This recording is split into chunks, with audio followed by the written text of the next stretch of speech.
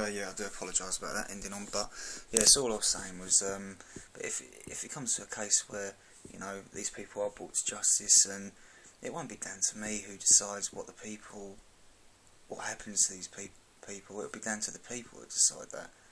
I mean, if if it comes to like the true scale of their horrendous crimes towards humanity, I don't think the public will want to rub shoulders anymore. I mean, you couldn't sort of create a new society and then still have people like, you know, why would you want people like David Cameron reaping the benefits of that society that we've fought for, possibly some of us might have even died for, and then for them to reap the benefits? I don't know what solution to them, to what to do with them are. You know, put them on an island, then do you sort of like give them enough resources to survive? Is a bullet to the brain too quick and easy for these people? I don't know. I don't think we should really discuss those kind of things now. I think that will only come into effect as and when we've like re-established our society, and then we can obviously, as a consensus amongst the people, decide, you know, this is what we want to, this is what they deserve. You know, in some respects, I do feel that they deserve to be severely punished. You know, so just to make them understand the suffering that they cause, really.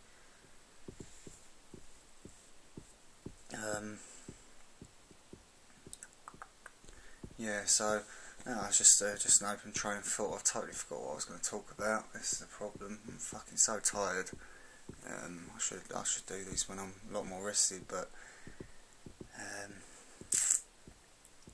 I mean, like I was talking about earlier about my journey and whatnot, in terms of how I come to be like this person I am now.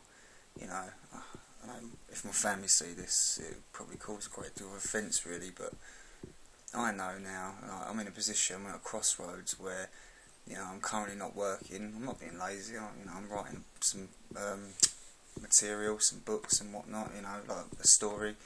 Yeah, alright, people will say, oh, what are you writing that for monetary gain? Well, you know, we are in a monetary system, we all need to survive, and that's why I don't get pissed off with people that do make money, in terms of, you know, it all depends on the amount they're making. If they're making millions off of advocating, you know, change and all that, that's wrong. But if they're just covering their outgoings and giving themselves a little bit of pocket money, that's different. You know, we all need to eat, we all need to pay bills, we all need to survive. But yeah, it's just, you know, with my family, I'm at this point now where they don't say it, but I can see it in their eyes. I'm not stupid. I can, you know, they're like, you know, why have you stagnated? Why are you not doing anything? You know, that's what they see it as. But it's a case of, well, what am I working towards? What am I working towards? Getting a property that, you know, like I was explaining in the when the housing bubble bursts, you know, people's properties are going to be worth nothing. You're going to be left high and dry. And I just think that isn't the goal that I strive towards. At the same time, you know, of course, you know, things like that happen.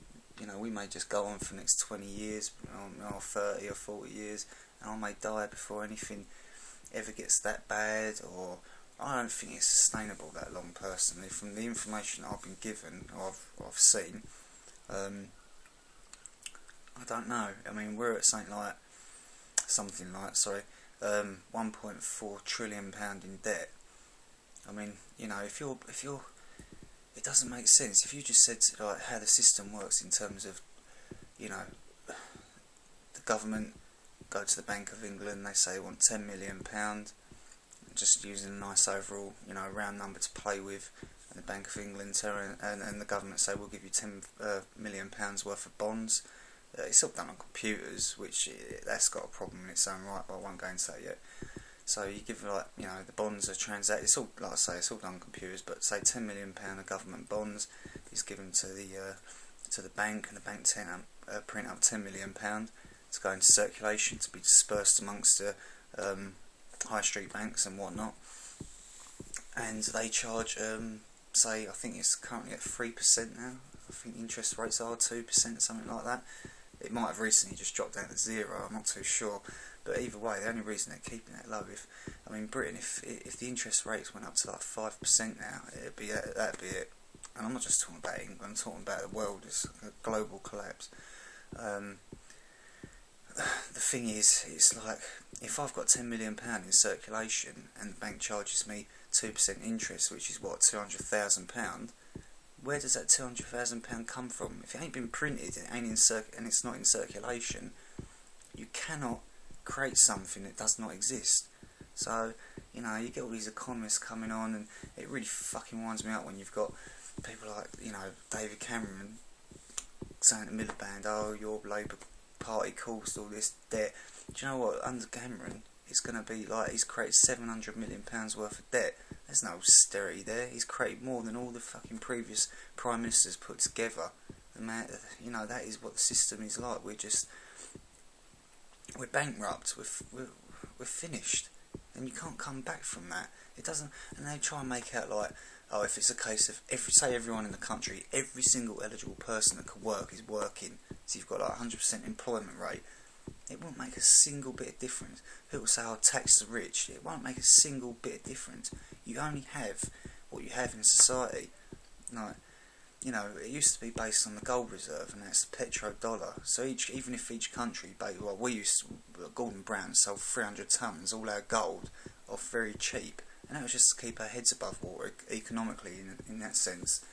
So, you know, you've really got to learn to understand the entire global economy, and then when you realise, you know, I mean, countries like what Greece and Spain and Italy and Portugal have gone through, their debts were like something like 238%, 400%, 300 and something percent.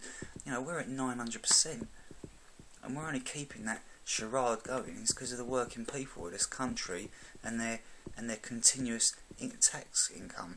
So they're making out, oh, your tax goes to the roads and hospitals. No, it don't. It's just going straight back to the banks to pay off the deficit, you know. And yet they're still borrowing more. That is the only way they've kept their heads above water. If you sort of borrow £10 million at 2%, you owe 200 grand, and you ain't got it in circulation, your only option is to keep borrowing more, and that's why the situation's just escalated. So, you know, I know my family look at me, and they're not saying it, but it's in their eyes. You know, why ain't he working? Why ain't he doing anything? Why ain't he trying to get a house? Because it's all fucking. It's a false goal. It's a false achievement. You know, no one can tell me about I've got the right to own property and all that sort of thing. I was born of this world. We've all got the right to all the resources of this planet, and if we don't manage them correctly, I mean, we're living on a finite planet with finite resources. You know, it's taken, I don't know what, 13 billion years or 6 billion years or whatever it is that this so-called universe has been established. For those, like, you know, oil, I can't stand oil. It's poisonous. It's the fucking worst commodity we've ever traded, but the world runs on it. Every aspect of our life, all the TVs you've got, your pillars, it's all got oil in it. Your car's got 8 gallons of oil in each tyre. You know, the whole world has been based on a commodity that's going to run out. We're now using something like 8 barrels of oil to get one out of the ground. So that's like me going out to a tramp on the streets and saying, or anyone for that matter, I shouldn't say that, here you go mate, it's £10, give us £1 back, or something along those sort of lines, yeah, on the ratio basis. Well, there's only so long I can sustain that before I'm broke. Do you see what I hope people can really understand that, not just think I'm coming out with some fallacy or whatever. So, yeah. I'm going to wrap this up actually, because I just realised I've got company here, so I'm going to leave it there, but I'm going to make more videos, more constructive videos, and these videos might even not be I might just publish them as a starting block, but they're just going to be like something I can use to look back on, and just as a vocational thing that I can look back on and pull the information and collectively put it together for something that the people can understand, that doesn't just sort of veer off from one subject to another.